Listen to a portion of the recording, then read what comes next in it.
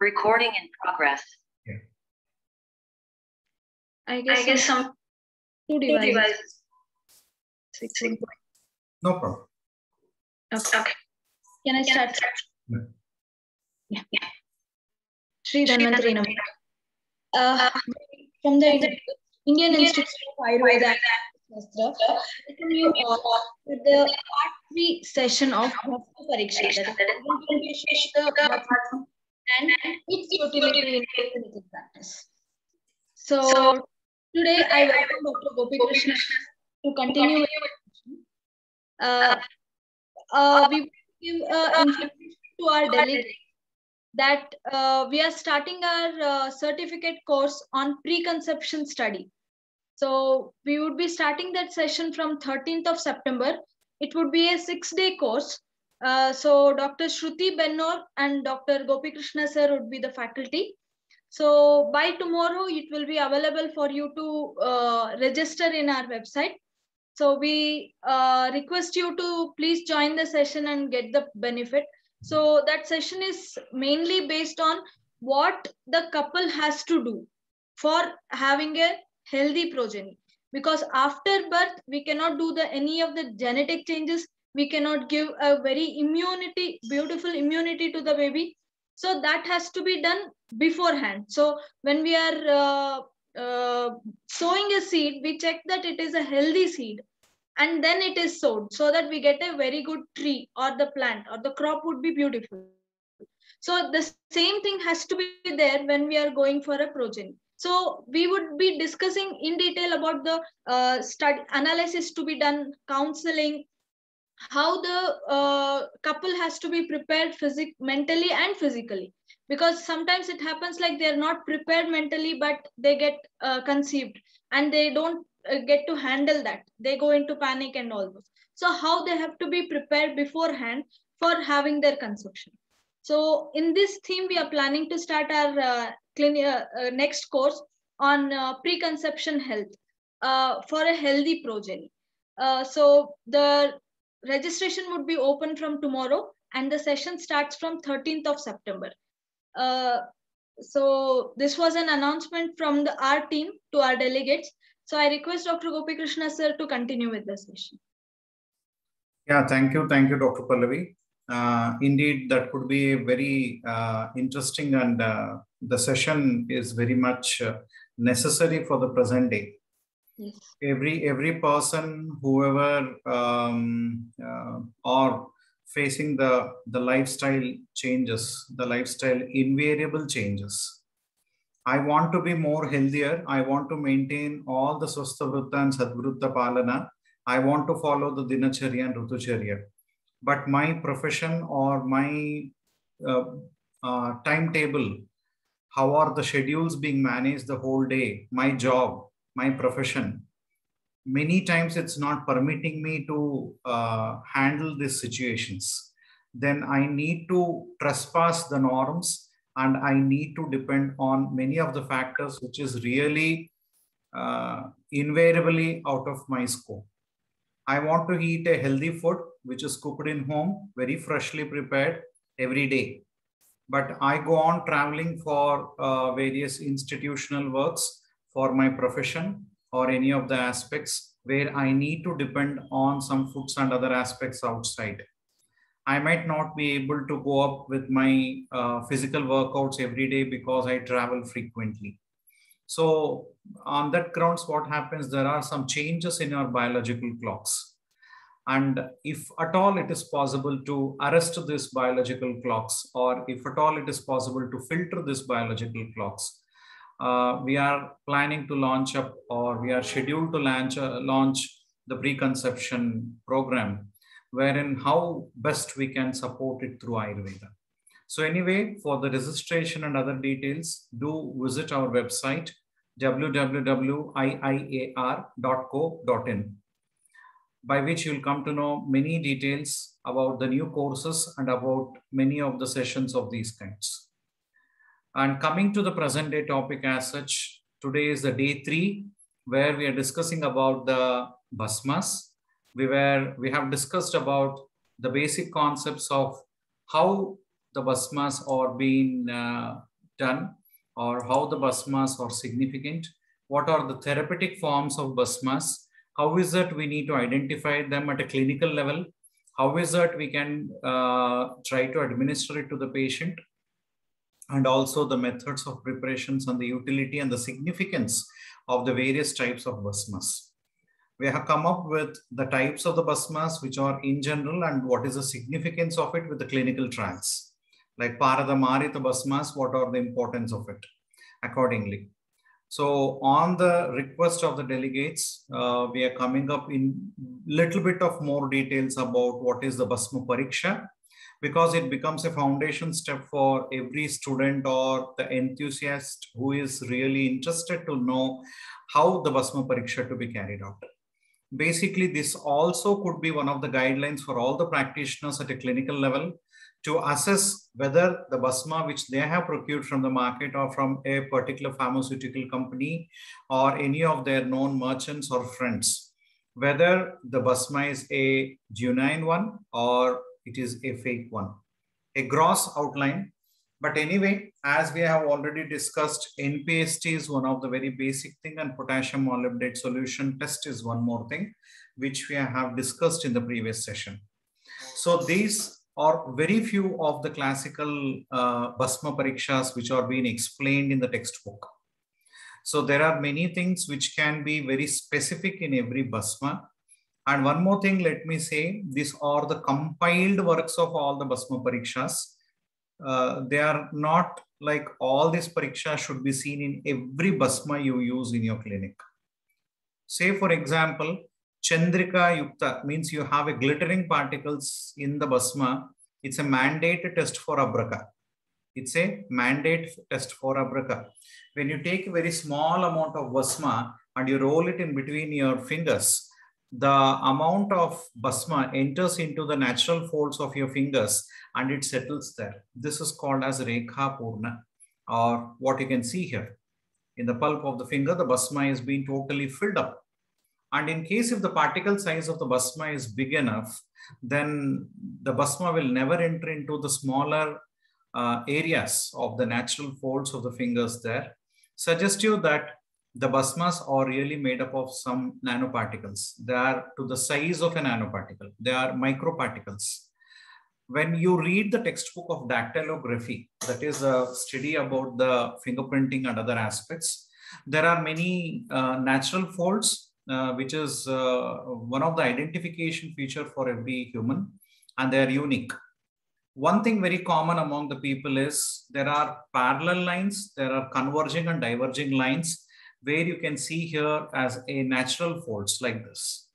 So in between these two lines, the difference or the distance between two lines is hardly around 2 to 8 microns, the deeper part of it.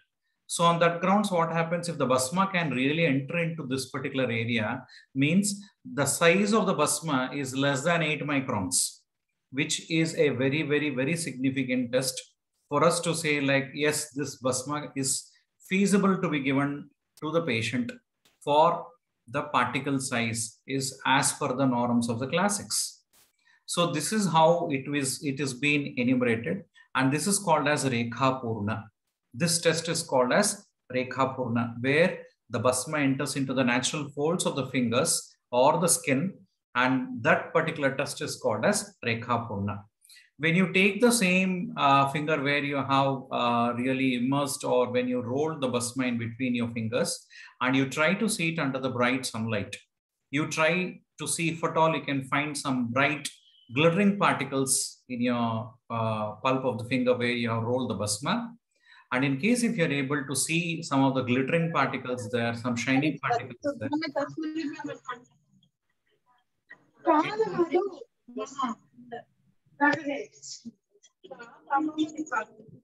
Anything like that, then in that grounds, you're not supposed to really use it in case if your Bhasma is not fulfilling the criteria, like it's not been totally advised. In case if it's coming out of the natural folds and it's not really entering into the natural folds of your fingers, you're not supposed to give it to the patient considering like it's a macro particle. It's not a micro particle. And in case if it's a micro particle and it's not having a glittering particles in it, then definitely you can give these Bhasmas to the patients. But this is not a band-aid test. Let me stress this once again. This is not a mandate test just because of the reason, in case if it's Abraka Bhasma where you're expected to have Nischandratva is one of the most important criteria for addressing the Abraka Bhasma Samyak Pariksha. But this is not the test for Tamra Bhasma. In case if it is Parada Marita Tamra Bhasma, when you read the textbook of Ayurveda Prakasha, the Acharya has explained it like when you perform the Parada Marita Tamra Bhasma, he speaks about the term called Che Set Sa Chandrika Yuktam. The Tamra Bhasma should be having the glittering particles in it in case if it is Parada Marita. In case if you have Nischandratva in Tamra Bhasma, then it is not fitted to be given to assess the or to fulfill the criteria of Parada Marita Tamra Bhasma. For this, you can refer the chapter on Tamra in Ayurveda Prakasha. But Nischandratva is an essential quality of Abraka Bhasma. Similarly, Varitara.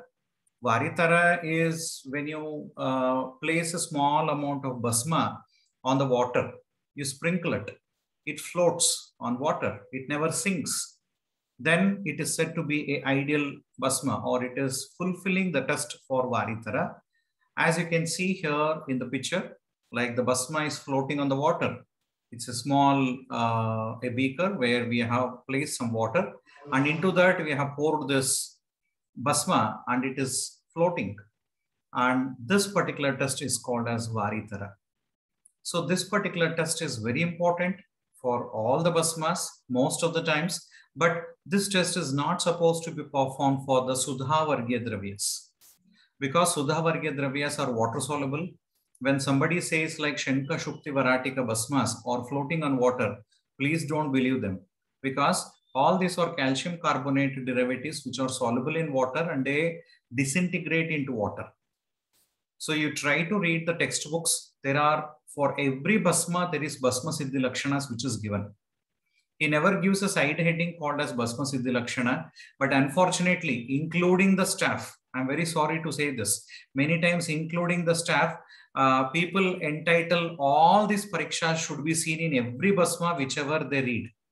So this particular thing is really a myth. You're not supposed to fulfill all the Bhasma parikshas in all the Bhasmas of your syllabus. You're not supposed to have it. As I said, as an examples like Parada Marita Tamra Bhasma should have the glittering particles.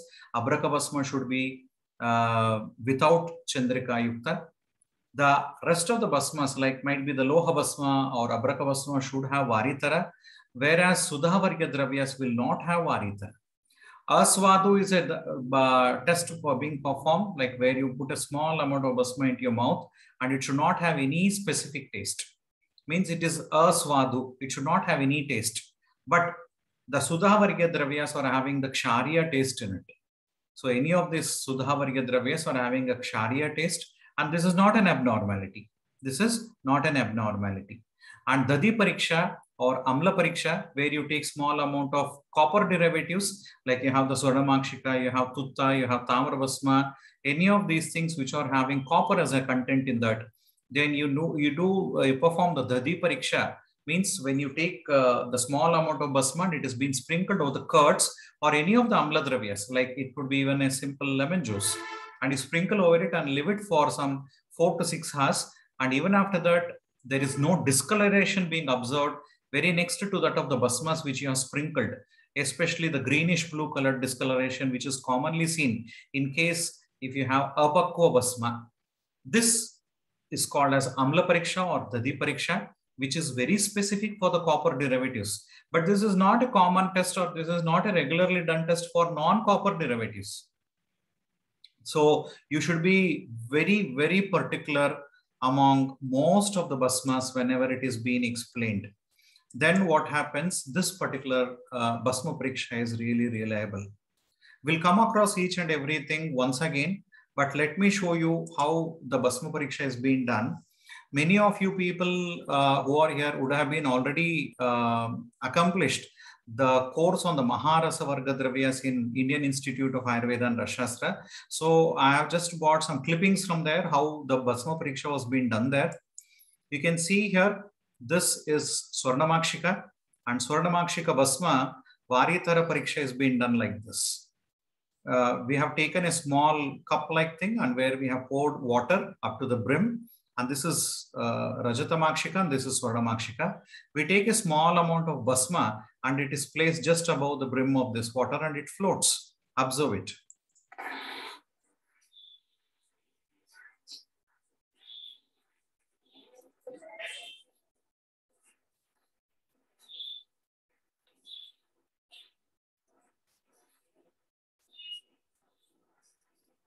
Observe the way how the Bhasma floats.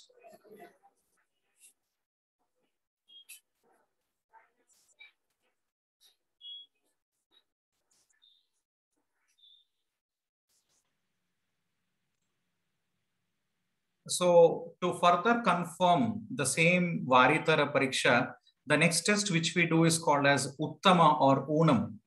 So what we do here in Uttama Pariksha is the Bhasma is floating now. It's called as Varitara. For the further confirmation of it, we place a grain of rice over it as a further confirmation. You can see here, a grain of rice is floating on it, on the Bhasma, like this.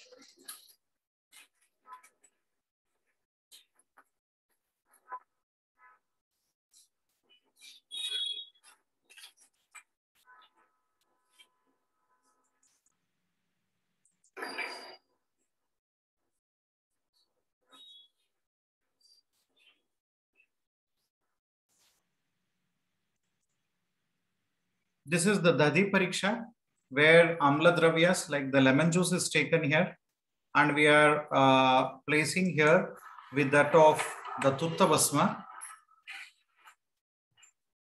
We are sprinkling over the lemon juice and allow it to stand for a few hours. We have tried this even for 24 hours. Place the Bhasma over there and leave it for 24 hours and try to see how it reacts with the lemon juice. See, now it's floating there on the lemon juice. Allow it to stand as it is. This is done for Swarnamakshika. This is done for Tutta. This is done for Tamra Bhasma. So here we have taken the lemon juice like this. And to that lemon juice, we have poured it and we have kept it. Even after 24 hours, there is no discoloration. You can see here, after 24 hours, there is no discoloration. And this test is called as the one which is being passed for the Pariksha. And so that this Bhasma can be used and which we name it as accomplished, which is accomplished. So similarly, this is for Sasyaka Bhasma. You can see the Rekha Purna and this is the Varitara, how it is floating. All these things were being discussed in detail when we were on the course on the Maharasa Varga Dravyas. This is Amla Pariksha for the Tutta or the Sasyaka Bhasma. You can see even after 24 hours, there is no discoloration. Means the test is passed for it and you can use it for the clinical trials. So this is a Vimala Bhasma. You can see the Rekha Purna, Nischandratva and the Varitara Pariksha. So this is for the Vaikranta, the Fluorite Bhasma, the Varitara Pariksha.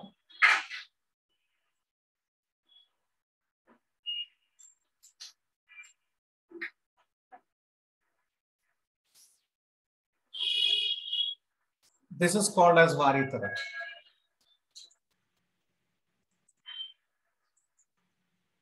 This is again, you can see the Rekha Purna and in the sunlight, there is no glittering particles in it. Means Nischandratva. This is Uttama, where you say as a rice grain is being placed over it. This is called as Unam or Uttama. This is for the further confirmation of the Varitaratva, where the rice grain floats on the Bhasma. So these are the various tests which has been carried out for the Bhasma Siddhi Lakshanas or the Bhasma Pariksha. So here it becomes the Rekha Purna, where you have seen it already now, the various tests which are to be carried out.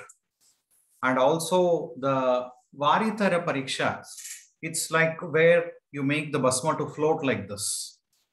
And here comes a practical problem, because whenever you have certain people say like 100% it has to float. And I will say it need not be 100% which it needs to float. If it is more than 50 to 70%, the Bhasma is said to be ideal and it can be used for the clinical trials. The macro particles never get absorbed across the gut. It is being passed away in the fecal matter as it is. So need not worry about it. At least 70% which has been floating is considered as a microparticles which can be absorbed across the gut through the mucous membrane, and it can be used for the clinical trials with a very good therapeutic use. To speak about the chemistry part of it, we have learned it possibly in our 8th standard about the Beyonce's law. Why ship floats on water? It's not because the ship is light in weight, it's quite heavy enough, but it's a surfactant of the water which is repelling or which is giving a force, and the ship is able to make it opposite in an equal and opposite direction, and it is able to sustain it because of the fineness of the particles which is made at the bottom of the ship. The same way where you can see the Bhasmas, because they have been totally been interlocked between them because of the fineness of the particle. Never consider like Varitara is for lightness. Varitara is a test for fineness of the particle. It's not for the lightness of the particle.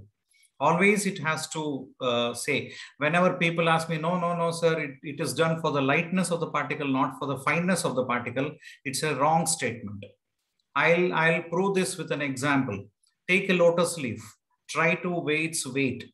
Might be it's approximately around 10 grams. Allow it to float it on water. Just throw it on water. It floats, right? You take the same lotus leaf and you crush it in the form of a kalka, which is of equally 10 grams again. But you place it on water. It never floats. It sinks. Why? The same leaf in the form of a leaf, it has floated. The same lotus leaf in the form of a kalka has sinked. So both of them are entirely the same components, but one was able to float, but the other one was unable to float because the surfactant action, which is acting at the bottom or the base of the particle, whichever you are throwing on water or on the liquid, is not able to sustain it, and it absorbs or it gets disintegrated. This is a version of the Beyonce's law. So try to understand this is a fineness of the particle, not for the, it's not a test for the lightness of the particle. So this is called as Varithara. The next one is Nischandratva. We have discussed about it. The glittering particles are most of the times the metallic components where you need to make it into more and more finer and make it see that it becomes Nischandratva. Uttama or Unam is the rice grain which floats on water. Next is about the Apunarbhava. This is one of the problem which many times you find with some of the Bhasmas, because you have disintegrated the metallic components into a minor components, but it's not totally converted into a non-metallic component. When you're taking the Bhasma, it should be a non-metallic component. The Bhasma should not have any dhatutva guna, or any of the metallic features should not be seen in the end product. It should not have any of the features or any of the lakshanas of a dhatu or a metal. But it happens like sometimes it is in a semi-processed condition wherein it passes the test for Varithara, Rekha, Purna and Uttama. But when you pass that particular test for the Apunarbhava, it fails. Apunarbhava is a test where we take the Bhasma. Along with that, we add the Dravaka Gana like the Guda, Gunja, Tankana, Madhu and Gritha, which makes the metals to melt much quicker. We mix up the Bhasma along with it and incinerate it, give the Putta. By giving Putta, what happens in case if you have any of the metallic components, it gets synced or it gets settled in the bottom in the form of a metallic portion as it is. And when you remove the Sharavasam Putta, After the Apunarbhava Puta, you find the metallic components in it. In case if you have the metallic components, then you say Apunarbhava test is failed. You should not have it. This is a sort of a chemical testing for the Bhasmas. Whereas Varithara, Rekapurna, Uttama, all these things are the physical test. Apunarbhava, Nirutha, or the chemical test. Nirutha is another test wherein we take a small silver coin of known weight, which is having a less melting point usually, and it is being placed with the Bhasma. Sometimes it happens like much of the metallic components. Say, for example, you are using some Naga Bhasma or Vanga Bhasma or anything like that. 80% to 90% of the metallic components in Naga and Vanga is being converted in the form of a Bhasma. But due to some reasons, our assessment criteria was not that right. So you have around 10 or 20% of the Naga in the form of a metallic components or the lead in a metallic components. Then that particular lead, which is still in a metallic component, gets amalgamated with the amount of silver which you have placed in the Nirutha Pariksha while you process it with heat or temperature. So the silver coin which was being placed along with the Bhasma in a Puta was of 10 grams prior to processing to the heat treatment. After the heat treatment or after the Puta Samskara, the weight of the coin has converted from 10 to 11 or 12, means your Bhasma is still unfit to be given because it has failed the test for Nirutha. So this particular test need to be very cautious, and it's a chemical testing to see that if at all there are any of the metallic components, it gets easily amalgamated with the silver in the form of a liquid state or a molten state. So that is the reason why the Nirutha Pariksha is being carried out. Avami, it's very again specific for the Tamra or the derivatives of the Tamra, because it's having most of the dhatus or having a metallic taste which causes a sort of a chardi or a nauseating smell. But it is a very, very specific test for Tamra, because Tamra is having a very nauseating taste, and that particular thing will cause severe nausea and vomiting. So any of the Bhasmas should have Avami Guna, means it should not have any of the vomiting sensation, or it should not have any nausea-like sensation by taking it. Amla Pariksha, usually what happens, the copper content will have a sort of a color, a chemical reaction between the citrus part of it or citric acid or Amla Dravyas, and it gives a sort of a bluish green colored precipitate. So in case if you have any of the metallic components of copper and its derivatives in the Bhasma, which is not yet converted into the Bhasma form, which is still having a metallic component in it, then it reacts with the Amla Dravyas and it totally converts into a sort of a color discoloration, which is seen in the Dadi or the Amla Pariksha. So this is called as Amla Pariksha, which is very specific again for the copper derivatives. Similarly, the Nirdhuma Pariksha, again, this is also very significant test, but this is very specific for the Haratala preparations, especially the Haratala Bhasma. So it is called as Nirdhuma. Unfortunately, people do carry for many of the Bhasmas Nirdhuma. They say my Bhasma is having Nirdhuma. Why will your Bhasma will have Dhumatva? You have any of the organic components which has been placed there? You have incinerated it with 1000 degrees in a Gajaputa. And why is that you have some organic components again to go with the Dhumatva? Nirdhuma is specific for the Haratala preparations, where the Acharya is asked us to do the Nirdhuma Pariksha. Once it is a Haratala Bhasma, then this particular Bhasma is done with the Dhuma Pariksha. When you take a small amount of Bhasma and it has been sprinkled over the fire, it should not emit any of the smoke. That is because of the burning of the arsenic. Even the arsenic could have been converted to some other derivatives, so it should not have that, a sort of a burning type of thing. So that's the reason why Nirdhuma is being carried out. And it doesn't have any of the metallic components, will not have any of the specific taste like the metallic taste, or you have a sort of a nauseating taste and all. That is the reason why you have a test called as Niswadu. Niswadu is very specific. It should not have any taste. No specific taste.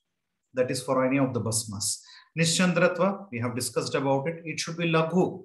It should be Laghu. In case if your Bhasma is Guru, then it's really unfit for the clinical administration.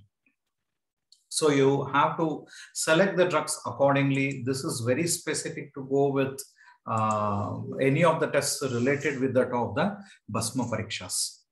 So based on this here, all these things we have already seen now, the Parikshas which is being done. So for any of the more details of this, you can anytime register for the course on the Maharasas in Indian Institute of Ayurveda and Rasashastra, and you can enroll and you can see all this in the form of a classes. So there are lots of classes related to the Maharasa Vargadravyas. The next most important thing which we need to know a bit about is about the bioinformatics. So it's an upcoming discipline of life science, which is an integration of the computer science and mathematical and statistical methods to manage and analyze the biological data.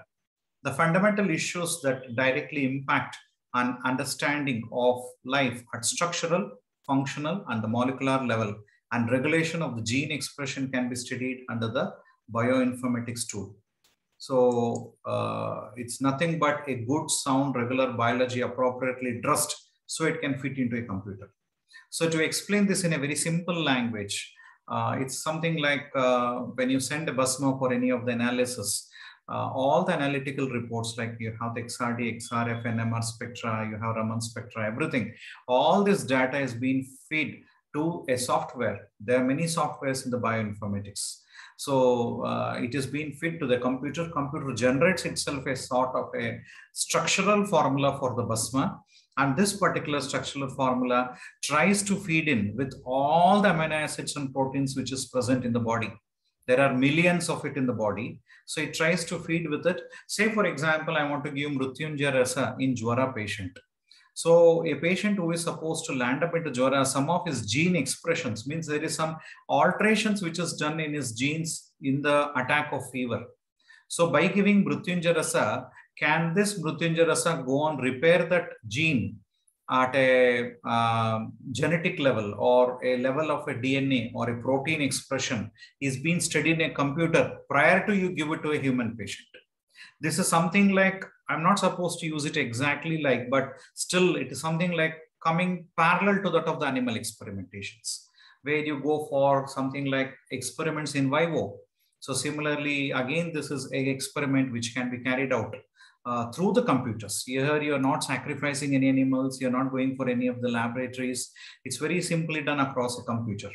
So this can be done before you administer it for the patient, and it will give you the values at what energy levels will this link with any of the biological molecules of a person. And according to that, it can be given. But anyway, I'm not going into the details of it. Metallonomics is a new interdisciplinary science that arises from the growing needs of the knowledge of the metals in the biochemistry of the organism.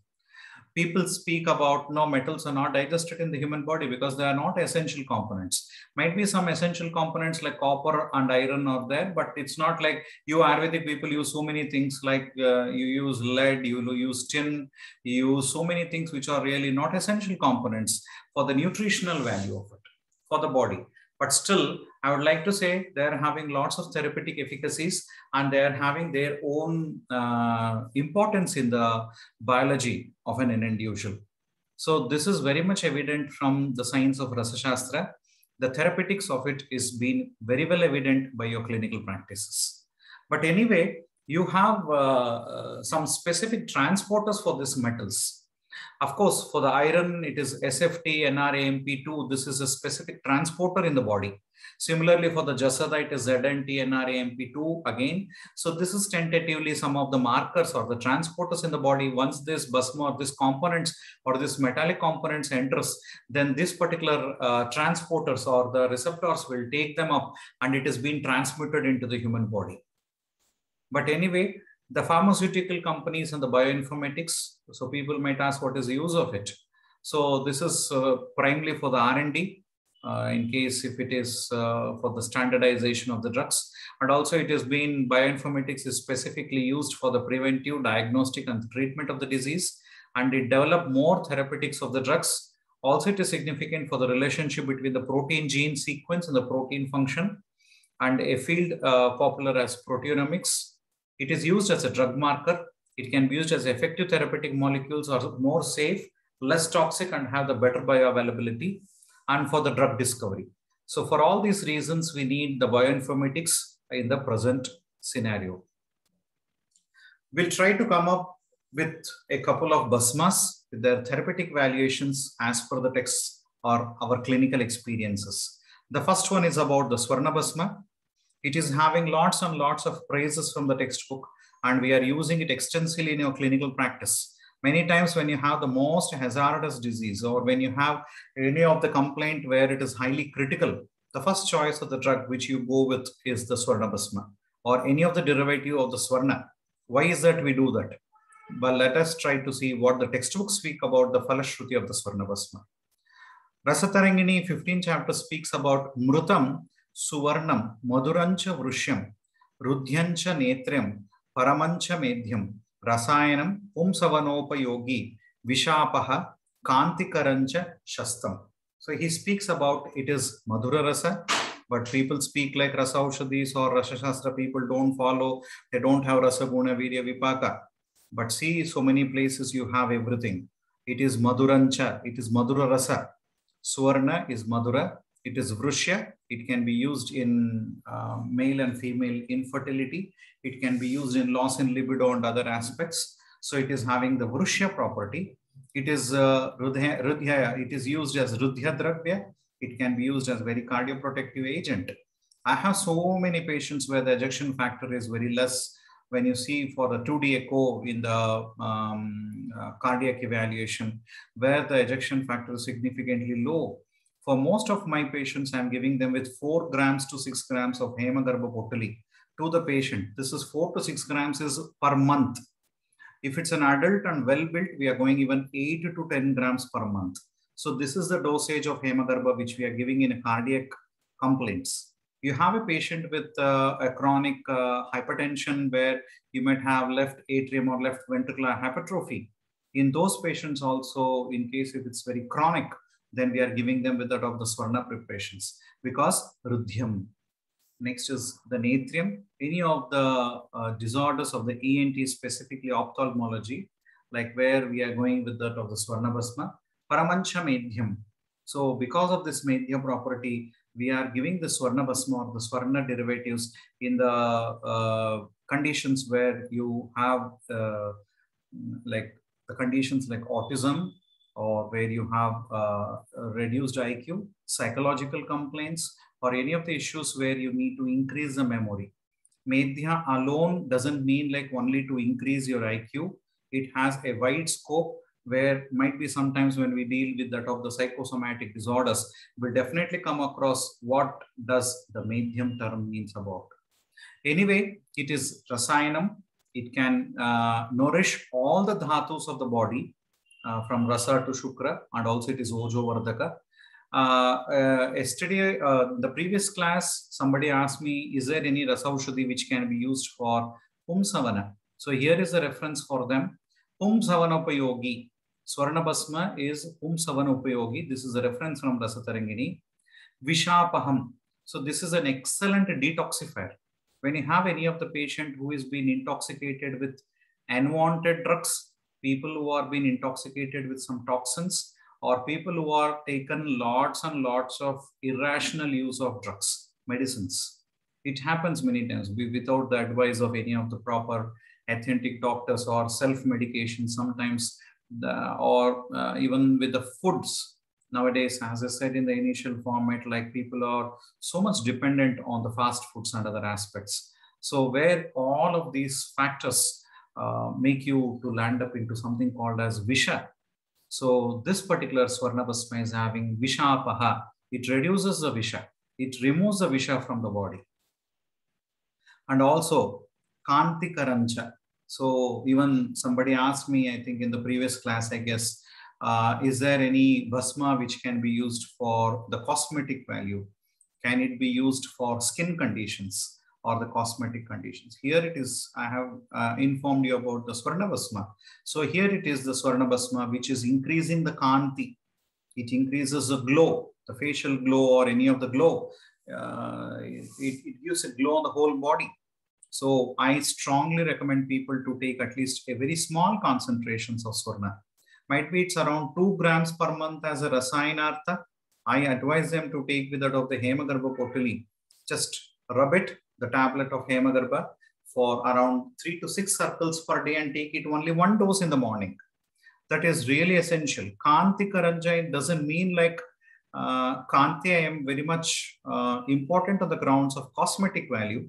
Kanti is a sort of your reflection of your health. In case if you're healthy, only then you have a sort of a glow from your body or from your face. In case if you're not healthy, then you don't have that glow. Don't say like Kanti is being achieved by applying some cosmetics on the face. No, that's not Kanti. Kanti is something like inner glow. When somebody sees you, you find they find a sort of a charming face, even though you're not laughing or you're not smiling at them, but they find your face is very much appeasing. This is Kanti. It's a reflection of your health. It's a reflection of your dhatus. So this particular thing is being achieved if you take Swarna Bhasma. And this is the importance of Swarna Bhasma. Again, you have the reference from the same textbook of Rasatarangini as Mrutam Suvarnam Shishiram Vayasthapanam Uttamam. It is Vayasthapakara. It Shiryate Anena Ti Shariram. Every moment the body is deteriorating. So it is called as Sharira. This process is being hampered or it is made slow or it gives a jerks to stop the fast deterioration of the body where it is called as Vayasthapana. It doesn't make your body to turn aged. So this is very important step for the present conditions because the life expectancy of the people is coming shorter and shorter nowadays. People claim like the percentage of survival is really high. Once upon a time, people used to survive for 80 years, 90 years, 100 years, 100 plus. But nowadays, 50 plus or 60 plus, no assurance. People might die anytime. But still the science or the statistics speaks the quality of life is significantly improved. The percentage of the life expectancy is significantly high nowadays. But anyway, it's an average among the huge population which is there. But for that, Vayasthapana is one such component of the Swarna Bhasma which can be given to the people to arrest the aging process. You don't want to land up into the geriatric complications or geriatric usage, then you need to take the drugs like that of the Swarna Bhasma, which could be much benefited to slow down the process of Shiryate Anenati Shariram. Smruti Pradam. So it gives a sort of a memory, Smruti Pradam, and also Smruti Pradam, it's a sort of an attribute for increasing your Medhya Shakti, and also it is also significantly used in the conditions like autoimmune disorders. Why I speak about this particular condition as autoimmune disorders? Just because of the reason in the autoimmune disorder, the cells of your body has forgotten that what are the components of your body and it starts to attack it itself. This is called as autoimmune condition. Your body rejects your organs. Your body rejects your own body. This is because of lack of the Medhya Shakti, lack of the Smruti of your body. So try to increase its Buddhi. So how do you increase its Buddhi of the body or how to increase the Buddhi of your cells? By taking the Smruti Pradha. You need to give them with that of the Swarna Bhasma. That is the reason why in autoimmune conditions, we plan to give to the patient with that of the Swarna Bhasma. Paranchaiva Tridosha Jwara Nashanam. So this is very specifically used in Tridoshaja Jwaras. Any of the Sannipatij Vyadhis, Swarna Bhasma is the right choice which can be given in most of the clinical utilities. Saundharyam Mukhalavanyam Vivardhayet. Like for the delegates who have asked for the cosmetic issue on the Rasashastra, here you have. It speaks, you become Saundharya, you become very beautiful by taking Swarna Bhasma. It's not like tapping on the face. It's internal administration. Your inner beauty is being enhanced by taking the Swarna Bhasma. Mukha Lavanyam, your face turns to be very tender looking and very beautiful. Mukha Lavanyam, very beautiful looking. Vivardhayet, it increases. Pitta Haritvam Angaeshu Janayecha Visheshataha. So it is also useful for Tridoshaja, no doubt. And also it is specifically used in many of the internal organs and its genesis. So this is the reason why we are using this Swarna Bhasma in preconception period. We try to give the Swarna Bhasma to the male partner Rajata Bhasma to the female partner, at least for a period of 3 months. Why? Here you have the evidence in the textbook, and also we'll be going in detail about it from the class on the preconception schedules, which is going to start from 13th of this month. And how is that we need to give these bhasmas, and how is that they might help the female or the male in the preconception period. Mrutam suvarnam su snigdham vak vishuddhikaram param. So it is having snigdha guna, and also it is having the vak vishuddhi.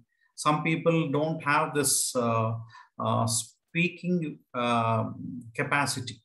Some people have a sort of a disturbed throat because of some organic issues, or because of the psychological complaints, or because of nerve innervations or epiglottis complaints, anything like that.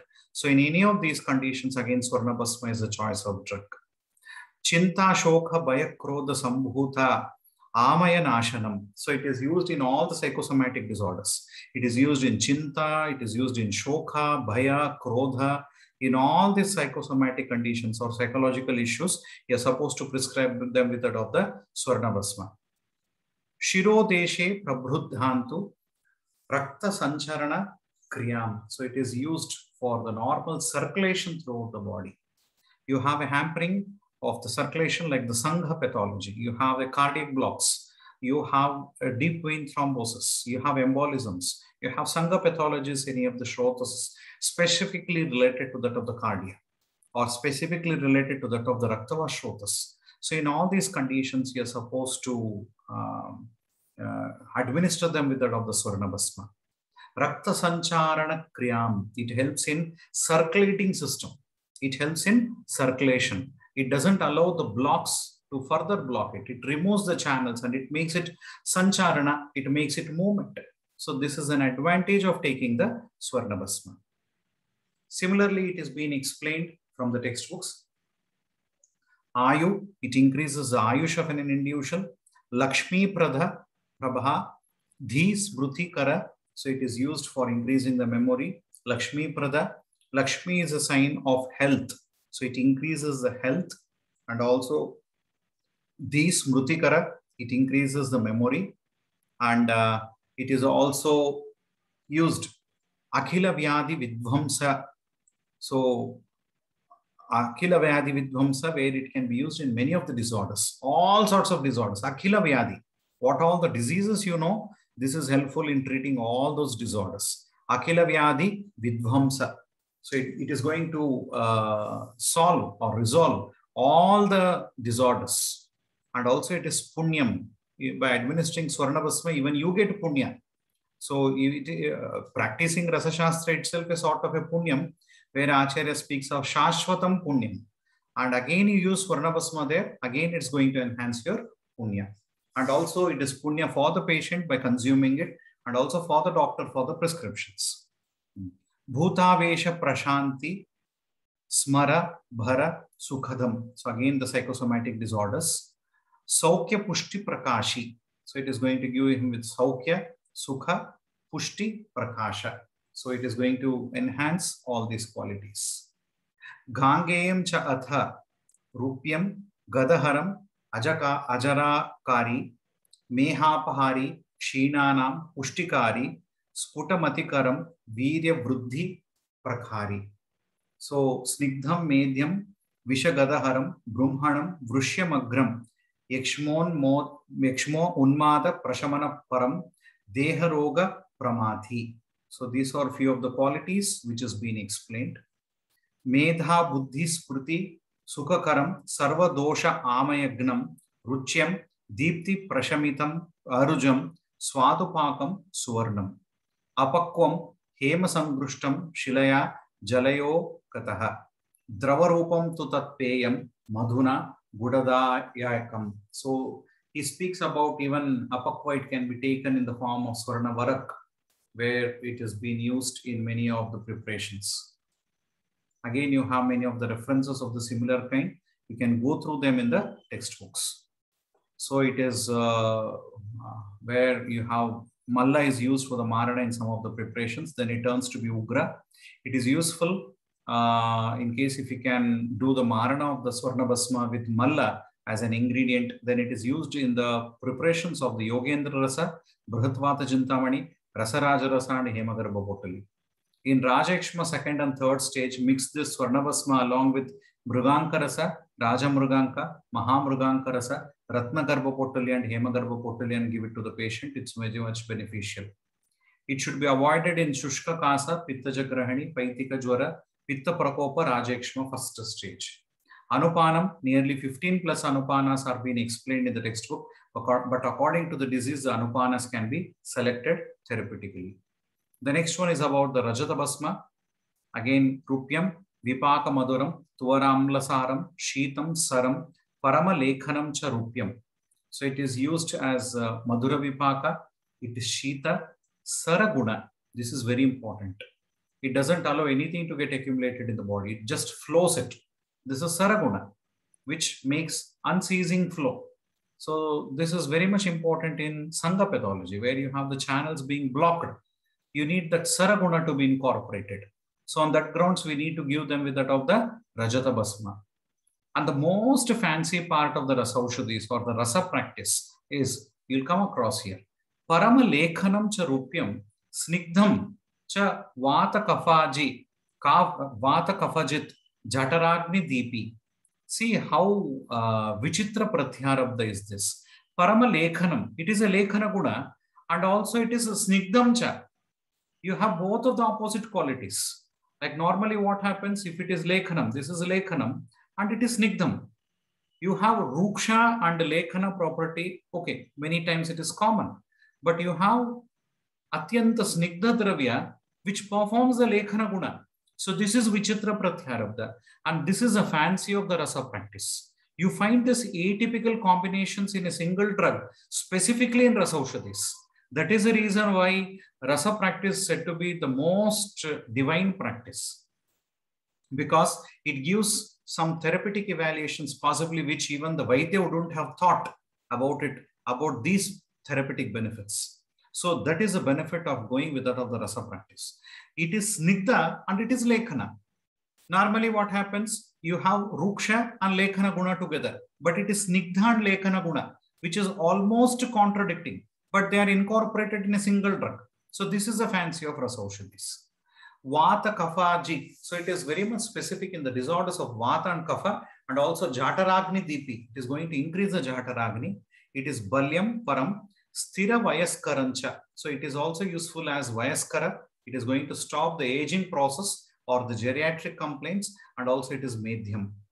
It is Raupyam Sheetam Kashayamlam Snigdham Vataharam Gurum Rasayana Vidhanena Sarva Rogapaharakam. So it is used in all the disorders. Rajata Bhasma can be given in all the disorders based on suitable anupanam. You can give it in various clinical conditions. Rupyam Sheetam Kashayamlam Swadupaka Rasam Saram Vayasthapanam Snigdham Lekhanam Vatapittajit Pramehadi Roghascha Nashet Chirta Dhruvam Gutikasya Drutha Vaktre Trishna Shosha Vinashini. So when you ask the patient to lick it through his mouth with small amount of gruta into his mouth, then it is very much curing the Trishna and Shosha. So you take a small amount of Bhasma mixed with gruta and it's been applied. Or you ask the patient to lick it, then it helps in treating many of these conditions like Trishna and Shosha. So again you have Sumrutam Chandraloham Vayasthapanam Balyam Chadaharam Smruti Kanti Vivardhanam, Trishna Shosha Prashamanam, Paramancha Rasayanam, Brahmahari Visheshena, Garbhashaya Vishodhanam. You see the reference, how beautiful it is. Garbhashaya Vishodhanam. When I want to cleanse the uterus, I give Rajata Bhasma to the female. This is a reference from Rasa Tarangini. So in the preconception period, Rajata Bhasma is a choice of drug for me to be given to the females, because I want the Garbhashaya Shodhana. So I give Rajata Bhasma for at least 3 months to the patient. My choice is Rajata Garbha Potali, which is again an enhanced property of the Rajata Bhasma, and I give it to the patient, which acts as Garbhashaya Shodhana, which is very much useful in treating, or which is helpful for making the Kshetri Karana before you go for the implantation or the zygote formation or the insemination process, it's better like you go for the Garbhashaya Shodhana, which is very much essential. So these are the other references of the similar kind. It can be used in Netra Roga, Kshaya, Buddha Roga, Pitta Pradhana Jakasa, Prameha, Pandu, Pliha, Yakrut Roga, Dhatu Kshinata. It is used in Apasmara, strengthening the Vatavahinis, Vata Shamana. It does the Brahmana of the Mamsa Peshis and the Raktavahinis. It is Ayu, Virya, Buddhi and Kanti Vardaka, especially used in Ashita Vata Vyadhis. It is Vata Dosha plus Ama Dosha, then add Yogaraja Gugulu. Dhatu Kshaya and Abhighata to the Shrotas, especially of the Vata, then this has been used. Garbha Ashaya Shrotaka action is being observed here. Next is the Tamra Bhasma. So it is used in Tada Drogahara Anupanena Sahitam Tamram. So Dvivalonmitam, Samledam, Parinama Shulam, Udaram, Shulam, Pandu Jwaram. So it is used in all the disorders. Again, Tamra is used in all the disorders. Tata Drogahara Anupana. So with the suitable Anupanam, it can be given in all these conditions. It is also used in the conditions like the Gulma, Liha, Ekrut, Kshaya, Agnisada, that is Amandagni. It is used in Meha, that is Prameha, Moolamayan, like Arshas and other disorders. Drushtvacha Grahanim Haret, Dhruvamidam Sri Somanatha Vidam. So this is the significance of the Somanadiya Tamra Bhasma. So similarly, you have many of the references in, I have given almost 3 hours of lectures on only the Tamra Bhasma and its therapeutic evaluation from Ayurveda Network, which is on the YouTube. You can watch it. It's almost for 3 hours where I have spoken on the Tamra Bhasma. So there you have much of the therapeutic evaluations. So it is Prameha, Ajirana, Sanipata Roga, Kafodara, Plihodara, Parinamashula, Daha, Hikka, Vibandha, Udarashula, Sangrahani, Pandu, Pinasa, Mamsarbuda. It is used in metabolic deformities, gastrointestinal tract disorders, cardiac illness, infective conditions of the kidney and other places, and Koshta-Granthis. So this is about the assimilation process of the copper and its metabolism in the body. You can try to read out all these things from any of the biopharmaceutics textbooks. Similarly, this is about the Loha Bhasma. So it is very specific to be used in Napunsaka, and also it is Shigra Skhalana, Shigra Patana, Swapna Dosha, Mutra Dosha, Pandu, Sharira Nirbhalata, Amashaya Vruddhi, Pliha Vruddhi. So you have a patient with hiatus hernia. Loha Bhasma is a drug of choice. It is Amashaya Vruddhi. You have any of such conditions, then Loha Bhasma is to be given to the patients. Ayuvardhanam, Bala, Viryavardhanam, Roganasha, and Kamottejaka, Uttama Rasayana, Shreshtatam, Naranam. So it is a very specific drug which can be given to the individuals. It is Saraka, it is having Saraguna, Rakta, Mamsa Paushtika, Chakshushya, Ekrit Pliha Roga, Sangrahani, Mandagni, Amatisara, Udarashula, Prameha, Kshaya, Visha, Rudroga, Shwasa, Kasa, Arshas, Netra Roga, Vata, Mamsa, and Snayu Rogas. So this is about the assimilation process of iron in the body. The hypothesis is Abrakabhasma. Of course, this you can refer it from the Maharasa course in IIAR. We have discussed about the Abrakabhasma almost for 7 to 8 hours there. So this is from the textbooks again. It is used in Tridosha Javrana, Prameha, Kushta, Pliha, Udara, Ayuvardaka, Dhatuvardaka, Vrana, Balakara, Viryavardaka, Dirgayu. One who takes this, his son will be Dirgayu and Indra Samana, good progeny. So you need to give Abrakabhasma in the preconception period.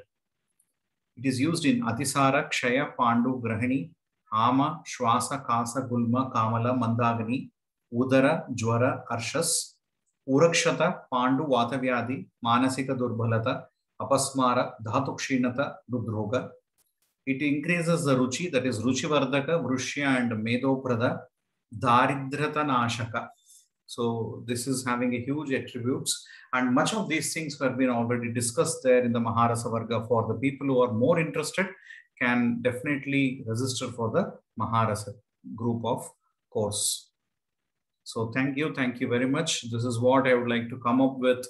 The discussing the materials on about the Bhasmas and how they can have their therapeutic evaluation, how they can have their significance on the pharmaceutical preparations as well. Much of them I've tried to cover with the classical and my practical approaches. Need not like something like they're from almost always from a reference. Many of my experiences also are being incorporated here. So according to this, people who find it is more logical with your yukti and the knowledge of the textbooks can definitely follow it for their betterment in their clinical and pharmaceutical knowledges. So thank you very much. Anything would like to discuss that could be really great. Thank you very much. Namaste, sir. Yes. Thank you very much for your valuable session, sir. Sir, with your permission, can we take the questions? There are lots of questions on the chat box. Yes, definitely. Okay, sir. Sir, does Paramarita Nag Bhasil also have Chandrika? No, it's only for the Tamra Bhasma. Okay. And also all the other Bhasmas which are Parat, Marit like Swan, Yashad, etc. is acceptable if they have Chandrika. No. Exception is only for Tamra Bhasma. The next question, some books mention that Parat Marit Bhasma does not passes Varitar Pariksha because it was Guru in Guna. Is it true? No. Which book is referred that? Sir, this question is from Dr. Desh.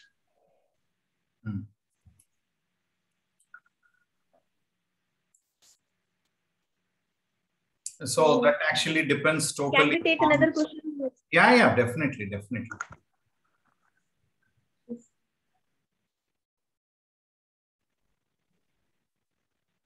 Parad and Chandrika relation, sir. What is the relation between Parad and Chandrika? No. What is the relation between Parad and Chandrika? No. There is no relationship between the Parada and Chandrika Yukta. Chandrika Yukta is because of the metallic component of the respective Bhasma which you are preparing. Is still pertaining in the form of a dhatu. Like you're using Tamra Bhasma, you're using Loha Bhasma, you're preparing Loha Bhasma, and that particular Loha Bhasma is still having a metallic component in it, then it is having the glittering nature. But the exception as per Ayurveda Prakasha is only for Tamra Bhasma, where he speaks about Parada Marita Tamra Bhasma is Sa Chandrika Yukta, means it is having glittering. This is an exception only for Tamra Bhasma. It doesn't mean like it's having a relationship between. Okay, sir. Sir, some people are used to drink water in copper glass. So to check purity of copper glass, Dadi Pariksha can be done? Yeah, and you did not, in case if it's a copper glass and all, you need not do Dadi Pariksha. You can just leave it as it is, it gets tarnished. If it gets tarnished, it should be copper because copper is having the tarnishing nature. It turns black. Again, you need to rub it with some amla dravyas to remove it. Of course, Dadi Pariksha is not contraindicated. Definitely can do it. Yes, sir. Sir, how Swarna can be used for Punswan Sanskar? Sorry? How Swarna Bhasma can be used for Punswan? How Swarna Bhasma can be used for Punswan? You don't have like it has to be used as oral or external, but of course, Swarna Bhasma is among some of the people where they are practicing it to be given oral administration of it, even in the preconception period. Pumsavana doesn't mean like it is for the desiration of the male child. Pumsavana is desiring a healthy child, whether it's a male or female, it's a healthy child. So for that, we are using Swarna Bhasma for the nourishment of the dhatus. Okay. Sir, next question is again related to copper. Sir, is it advisable to drink water in copper glass? Yes. Will it be cause toxicity after long time in the body because people are drinking whole day? So this is the common question which general people ask. No, absolutely. You can drink the water from the copper vessels, but try to preserve it for a shorter period. Right? It's not like you place the water today and drink it by another 2 or 3 days. Don't do that. Try to keep the copper vessels which are small. Don't give the huge vessels. Try to have only half a liter bottle or 1 liter bottle or some 300 ml cups where you pour water, keep it for some time and you drink it. Even while speaking about the Usha Panam in Ashtanga Sangraha, in the Dinacharya, he speaks about the Usha Panam, where he speaks about the copper vessels where you place water for the whole night, and the next day morning you drink the water from the copper vessel. So this has been advised from Ashtanga Sangraha as well. So it is having its therapeutic value.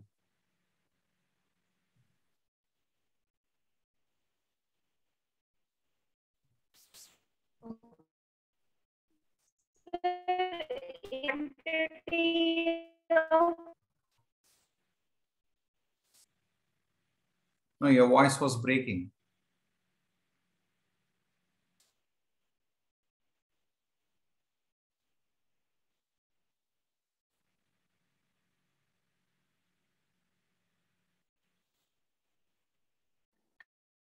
I guess there is a network glitch. So I'll take the next question. Yeah.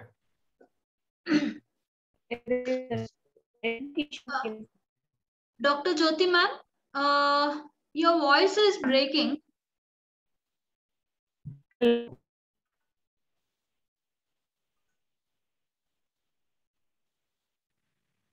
Yeah, Dr. Pallavi, I can go with the next question. So, what is the, I'll just take the last question and so that I can follow with the other questions. Yeah. So Bhasma and Anupana with the herbal drugs, among these both, which one is the main drug and which one is the catalyst? It's not like some drug is a main drug or some drug is a subordinate. Together, they make a beautiful combination. You need to give equal importance to the prime drug. You have to give equal importance to the Anupanam. Only then you see the therapeutic evaluation. Don't make it as this is first and this is second. Okay, sir. So I'll go with the next question. Can you please explain the standardized preparation of Rajata Bhasma? The most best part is Rajata Parada Gandhaka that can be used. There is another preparation from Rasatarangini, I guess, where we are using Rasasindura, Haratala and Navasadara as a Marakagana, lemon as a Bhavana. And this is the one which is very commonly used, and this is really effective in the people. Okay. Next one, I'll just check, sir. Ma'am, is your audio clear? Yes, my audio is okay. clear. Okay. Thank you, ma'am. Yeah, no. So the next question is, can Swern be used to increase the AMH value? In case if it is because of the Dhatu Kshaya, then definitely yes, it can be used. Okay, sir. So, sir, how this can be judged, sir? Because in the late... no, you need to assess the Dhatu Sarata. There is a Dhatu Sara assessment given in the textbook. If you find that Dhatu Sarata is being hampered, then you need to use Swarna Bhasma, or else you need not. Okay, sir. So, next question. Sir, dosage of for and autoimmune disease. See, in case if it is only as Rasayanartha, 2 grams per month for an adult is sufficient. But in case if it is for the disease like the autoimmune conditions, where you have the condition is deteriorating very fast, then you can have it almost up to 2 grams per week. Okay, sir. This question is, can we make Ras Sindoor by interrupted heating in 3 days, like Mridu Agni for the first day, Madhyam Agni for the second, and Trivra Agni for the third day? No, you can do it, but don't name it as interrupted heating. Interrupted heating in the sense where I think so, like in the evening you switch off the fire and next day again you switch it on. No, that's not possible. Give a continuous Agni. No problem, you can do it.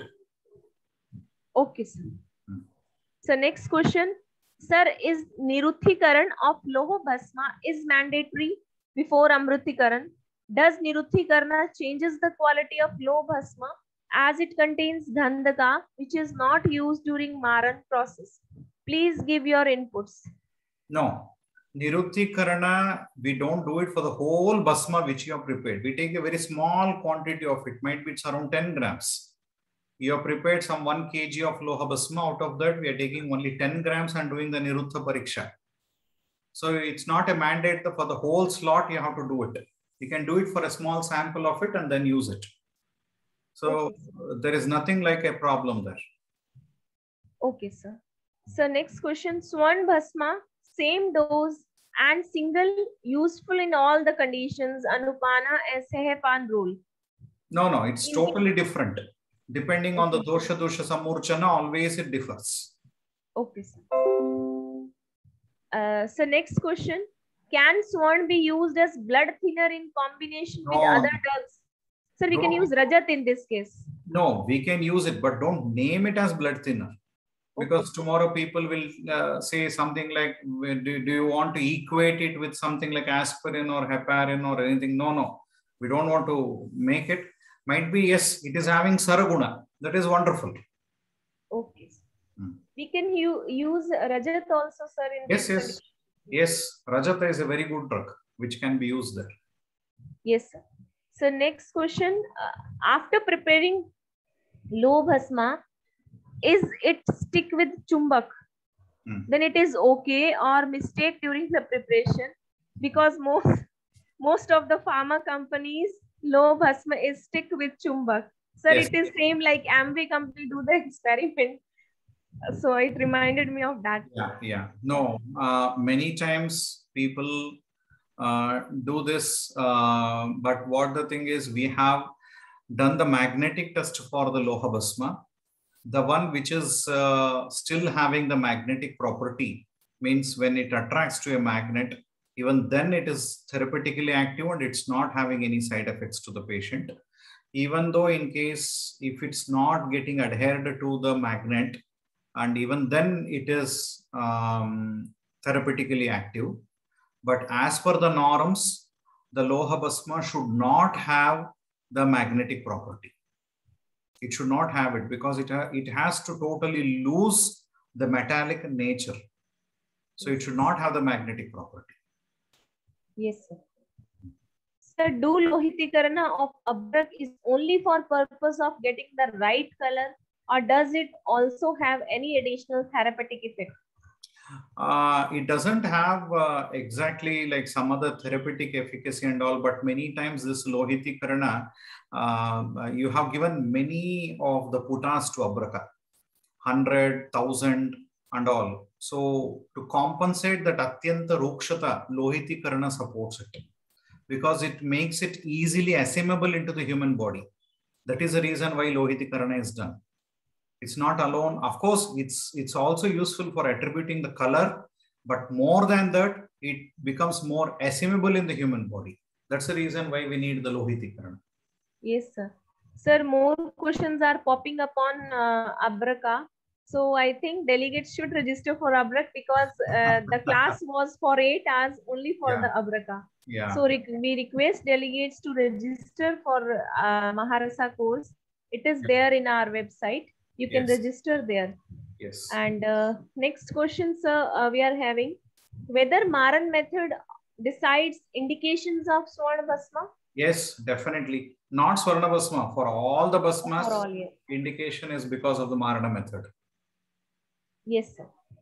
So can we use this instead of anticoagulant modern medicine? Again, the same. No. Don't substitute it. Better you understand it on the grounds of the Saraguna. Vayasthapana indicated in both Swarna and Rajata. How to decide which one to and to whom we should give? Vayasthapana, see, in case it depends on the characteristics of an individual, their dosha doshas. You want more of the rasayana property and you want a bit of ugrata. Swarna is indicated. Rajata is more saumya. Swarna is also saumya, but compared to Rajata, Swarna is less saumya. Rajata is very much Soumya, but it is having, Swarna is having more of Rasayana property. Rajata is also having Rasayana, but it is less Rasayana compared to that of Swarna. Because that is Tridoshaja. This is only Vata and Kafaja. So you have, depending on the patient's Prakruti or the Vikruti as such, again you can select it and try to give the drug to the patient. Sir, commonly in practice, we see that when a male reaches to 60 or 65, he just start dumping himself with Makardwaja, Swanyukta, Yes. like these medicines without any prescriptions. Yes. So what should you advise for these kind of people? In case if he wants to take it on a therapeutic dosage and all, then we are not worried. That's good if he can take. But again, it should be as per the advice of any of the registered practitioner. Then it is fine. Okay, sir. Sir, dosage of Rajat Bhasma in Garbhashaya Shodhana. Usually it's given around 6 grams per month. Okay, sir. Sir, can we use Rajat Bhasma in any age group, like in children? Yes. Right from the childbirth to the geriatric practice. You can. Yes, sir. Maximum dosage of Swarna Bhasma per day, whether it can be used in pregnancy. Please explain, sir. Yeah, I give Swarna Bhasma throughout pregnancy. For all the patients, whoever they come for this Garbhini Charya, for all of them, I am giving Hemagarbha Potli to the patient for the whole of 9 months. Because I want Ojo Vardhana to be seen for the whole of 9 months. Mother is giving much of her energy and her sarata to the child. I'm not supposed to use a word like this. I know I'm irrational in using, but still the child acts, or the fetus acts as a parasite. It first takes away the nourishment. The left out nourishment is for the mother. The prime choice is the child always. The child takes away all the nutrient of the mother. Then we are not supposed to neglect the mother as well. So we need both of them to be fine. The ojas of both the mother as well as the child is important. So Swarna Bhasma is one of the best Ojo Vardhaka. That's the reason why I give Swarna Bhasma for all the females during pregnancy. And moreover, sir, wearing of gold jewelry is also considered auspicious in this time. No, it's more therapeutically active as such. Yes. It should be worn. Sir, I am advising my cancer patients to wear as much as jewelry, gold jewelry, and they are taking also, intake is also advised in for gold jewelry also we advise. They feel good after doing that. Definitely. Yes, sir. Sir, next question. Sir, can you please elaborate about Vang Bhasma Guna? No, that takes again a lengthier time. We'll definitely go through that again, might be in some future classes. Sir, can Rajat Bhasma be used in coronary artery blocks due to its Lekhana Guna? Definitely, it can be used. Okay, sir. So next question, what is the vehicle for Rajat Bhaskaro Nayai? It can be directly or mixed with some churnas like Ashwagandha? Yeah, it can be definitely used for any of the drugs. Rajata Bhasma can be used in any of the vehicles depending on the patient's condition. Okay, sir. So next question, if anything remains in bottom of the bottle of the kupi while making ras sindoor, what was that? Many times it is a metallic components if you are prepared anyway, or sometimes it's an improper temperature which you have given. You need to give more amount of temperature so that everything gets sublimed in case if it is Rasa Sindura. But in case if it is Makaradwaja, or if you're preparing some Tamra Sindura or anything like that, metallic component settles at the bottom. So that's not an abnormality. Next question is, sir, Swan Prashna of the present day, what dose of it to the children, and how do you decide the dose of Swana Prashna? No, I don't really encourage giving some drops and all to the children. Instead, I ask them to take away the Swarna Bhasma and ask them to mix a very small quantity of it. And in another spoon, you take Madhu, Gruta, Brahmi, Gruta, whatever you want, and mix it by themselves, by the mother, and give it to the child. because the Bhasma is not a soluble substance. It's a suspension. It settles in the bottom because of its weight. And this doesn't make a uniform mixture. So the packing which comes to you, if it is from the superficial, then you get only Madhu and Grita. The one which comes at the bottom, it's usually having Swarna Bhasma in it. Might be it's a very small nanoparticle. You're unable to see it through it when you see it across the sunlight. But still, the Bhasma settles in the bottom, or it becomes something like a suspension. It's never a solution. So it's always better for the uniform or homogeneous mixture. You try to mix the Bhasma for every sitting and give it to the patient. Yes, sir. And it is in form of Avlay form. It is not in droplets. Yes, yes. And we have a detailed session on the free sessions, sir. Yes, yes.